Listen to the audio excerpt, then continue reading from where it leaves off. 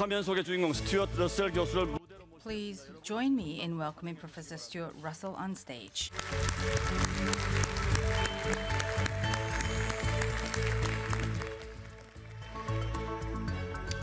Thank you for the invitation to come. Thank you very much to our kind hosts. So I'm here to talk about my favorite subject, which is artificial intelligence. And Sebastian already explained that artificial intelligence is about making machines smarter. And I think he convinced us that this process is moving very fast. And we've all seen the recent developments where AlphaGo defeated Lee Sedol, who was very gracious in defeat and represented the human race extremely well, but it was a very hard position to be put in. So we're going to see lots and lots of developments. Sebastian described some of those. And so we've already seen self-driving cars, although they're taking a little bit longer than some people might have been hoping. And if you've driven in a Tesla in self-driving mode, you're probably not surprised that it's taking a little bit longer, because it's often quite terrifying. We're also going to see smart personal assistants. One of the big breakthroughs we expect in the next few years is the ability for systems to understand language and speech so that they can actually follow your conversations, your emails, your texts, and understand your life just as well as your husband or your wife does. And in that way, they can help you in every aspect of your daily activities. If you're a scientist, you're quite familiar with the idea that the progress of science is so fast and the rate of publication is so huge that it's almost impossible to keep up. And the complexity of the theories that we're building, especially in biology, is enormous. And so we're going to have AI systems that will help us manage that process and increase the rate of discovery in science and particularly in medicine. So these are wonderful developments. And it seems inevitable, unless climate change or an asteroid destroys us first, that AI systems will become more capable than human beings across a wide range of activities. And that means that they will be able to take into account more information. They'll be able to read everything that the human race has ever written. And they'll be able to look further into the future, just like AlphaGo does on the Go board, except this will be not the Go board, but the entire world. And this one might describe as the biggest event in human history. So what I would like to think about is that event necessarily a good thing? And how should we approach it? So the upside is pretty clear. The upside comes from the fact that everything we have as human beings is the result of our intelligence. It's not the result of our big teeth or our scary claws or anything like that. It's because of our intelligence. So if we have more of it and we can use AI as a tool to magnify our intelligence, that will dramatically increase the capabilities of civilization. And as Sebastian pointed out, we'll be able to have solutions to problems that have escaped us for centuries: the problem of war, the problem of disease, poverty, and perhaps the destruction of the environment. All of these things can be solved with a little bit of help. So we're going to move to a period where we are no longer constrained by the need to survive, the competition for resources, the things that have characterized all the bad things about human history. We will have the chance to choose our own destiny, and that's a very, very heavy responsibility for our generation to figure out what the future is going to look like. As with any powerful technology, just like nuclear power has its upside and its downside, AI has its downside, and the downside is exactly the same as the upside. It's going to create an enormous increase in the capabilities of civilization. And some of you already know about some of those applications of AI that maybe are not so welcome. One of them is the creation of intelligent weapons that can choose for themselves who to kill, where to go, and what counts as a target. And this will be a new kind of weapon of mass destruction, where instead of destroying a city with a nuclear weapon, you can simply launch 10 million miniaturized devices that can kill everybody in that city. We're also going to see, unless we're very careful, the application of intelligent machines to watch our every movement, to understand what we're doing, and to modify our behavior, to change what we buy, to change who we vote for, to change who we talk to, and how we manage our daily lives in ways that we may not be able to control as individuals. So this is another undesirable consequence. And a third possibility that many people have discussed is the idea that a lot of the jobs we have now, which, to be frank, are jobs that use human beings as machines, are going to go away. So the idea that we will go and work for a large corporation and will do the same thing thousands of times every day for thousands of days until we retire, that is going to go away, and we will have to find a completely new system for our economy, our education, and our lives in this new world so that we still feel that our lives have value. So these are some very important challenges, and many, many brilliant people are working on them. But there's one other challenge which is actually a little different. It's not the same challenge that we face with nuclear power or with global warming. It's the fact that if we're going to build systems that are more intelligent than we are, this might in itself constitute a risky thing to do. And probably when you think about it, you think, yeah, maybe there is something not quite right about doing that. Is this really a good idea? And if you were a gorilla, so here are some gorillas having a meeting. You can tell they're having a meeting because one of them has fallen asleep and actually fallen off his chair. So the gorillas are discussing, was it a good idea for us, or actually for our ancestors, to create these humans? Right? These humans are much more intelligent than we are, and now, as gorillas, we no longer have control over our future. In fact, our future is entirely dependent on the goodwill of these humans, and we can't do anything about it. We don't even understand what the humans are doing because they're so smart. Do we want to be in the position of these gorillas? And I think the answer is no. We don't want to be in that position.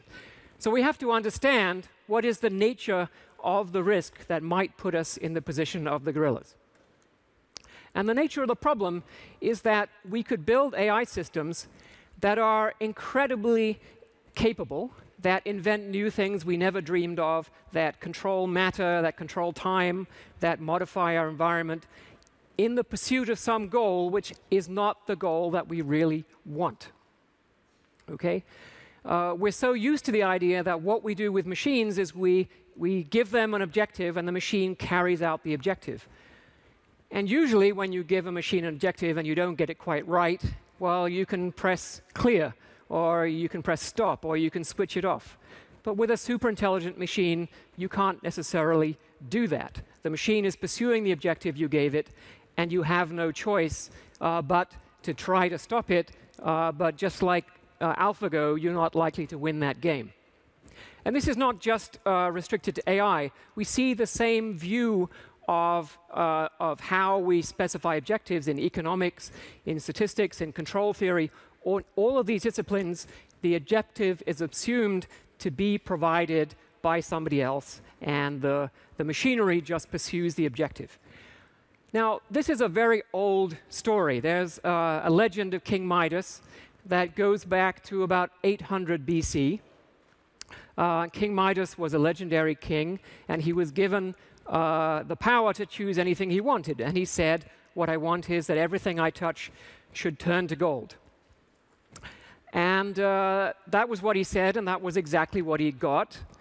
But unfortunately, that was not what he really wanted, because his food and his drink, and as shown in the picture, his daughter turned to gold.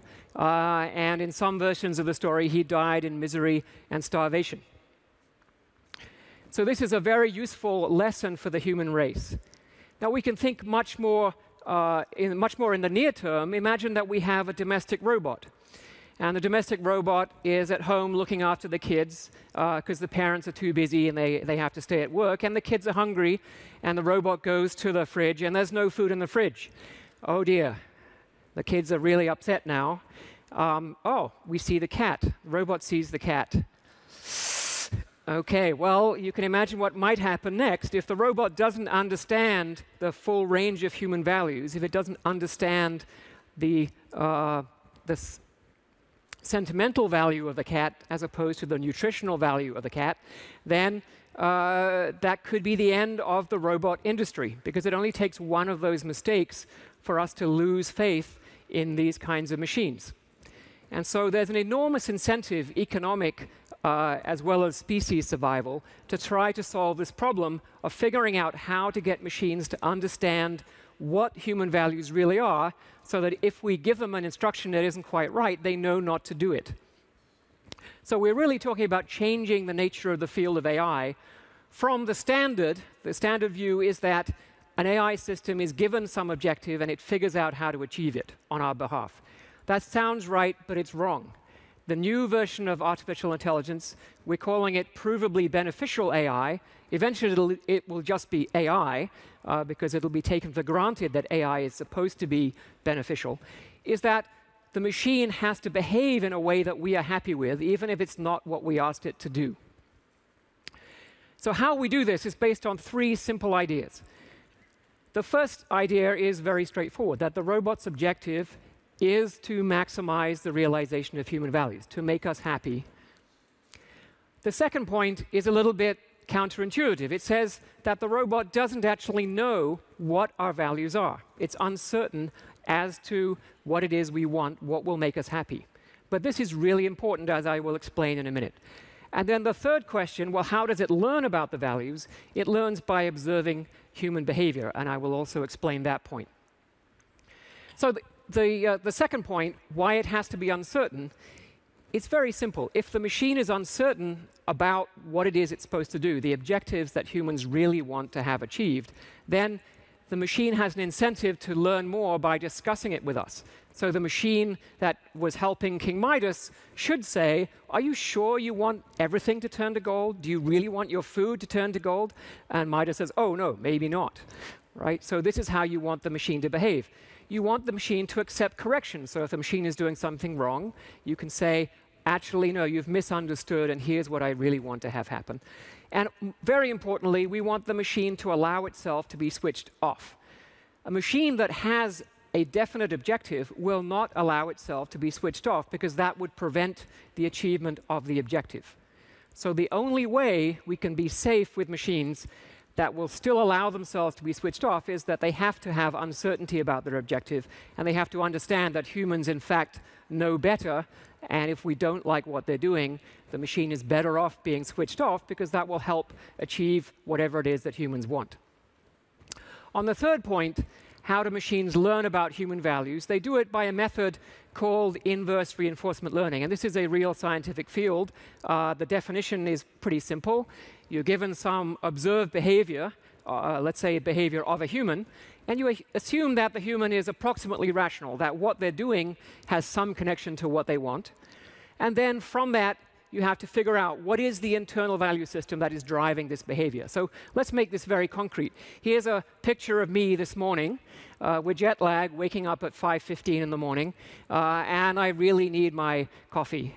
Now, when you see me behaving this way, right, it's pretty clear what it is I want, right? My objective in this, at least in the near term, is to have coffee.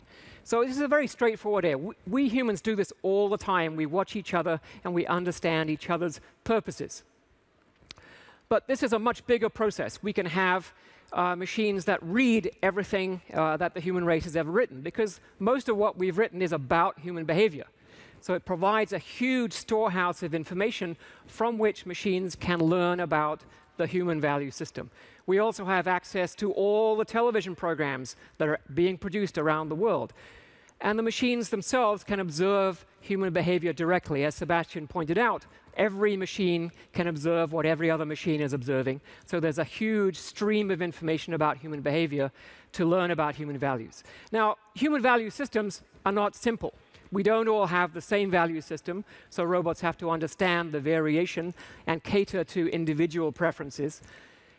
We also have to understand that humans are not perfect. So sometimes people do things that they really don't think are a good idea, but they're just, you know, normal. We call it human. That's what being human means. We're going to have much less sympathy for robots that behave that way. When robots do the wrong thing, we're going to be quite unhappy. And of course, robots are not responsible only to their owners, but they are responsible to the whole human race. So the result is that in this process of making explicit what the values are that drive what we think of as good human behavior, we will learn more about ourselves, and that's a very important thing. We'll also have, as examples, robots that will have to behave well, otherwise we won't like them very much and we won't buy them. So then, in some sense, robots will become good examples for how we should really behave. The other thing I think that will happen is that in the process of understanding the values of all the human beings on the planet, we will learn that, in fact, we have an enormous amount in common, that what we have in common is much more important than what we have not in common, that the differences are less important than what unites us as human beings. And on that note, I thank you. 감사합니다.